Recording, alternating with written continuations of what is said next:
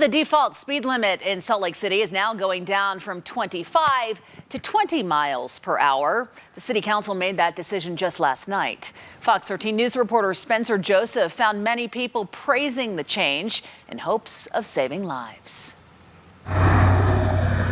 Feeling great. Yeah, we were expecting this to take 3 to 5 years. Yes. Mono. Enthusiastically, yes. Otherwise. Yep. Me too. Yes. As of last night, Salt Lake City has started this process, and it's a win for anyone who lives next to a street, which is everybody. And I'm a yes, that passes unanimously. I'm really impressed with the council. It was a unanimous decision by the Salt Lake City Council to move forward by slowing down, changing the default speed limit from 25 to 20. And that's the new baseline, that's the new floor, and that's exactly how it should be. This is Benjamin Wood.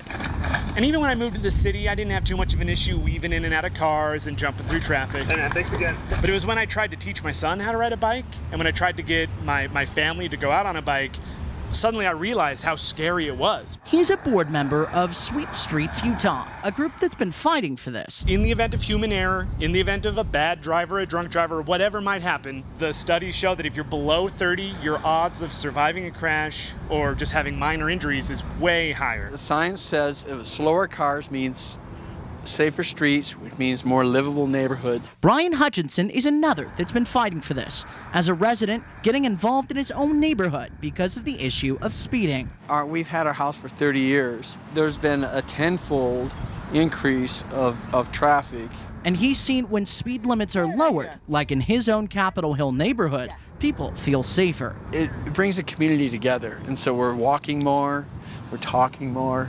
We don't have to yell over the loud, polluting, racing vehicles. But lowering the speed limit can't bring back the lives that have been lost. There's no taking away the loss of life, and the disruption to people's lives and families and friends. But hopefully this will protect the future. A measure of success is the safety of the streets for children. So while this is a win, the default maximum speed limit of 20 is a great start. These two say there's more to go. And now we're just talking about what's next. How do we go from here?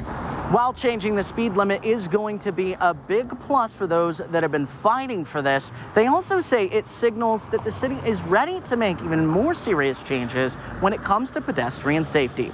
In Salt Lake City, Spencer Joseph, Fox 13 News, Utah.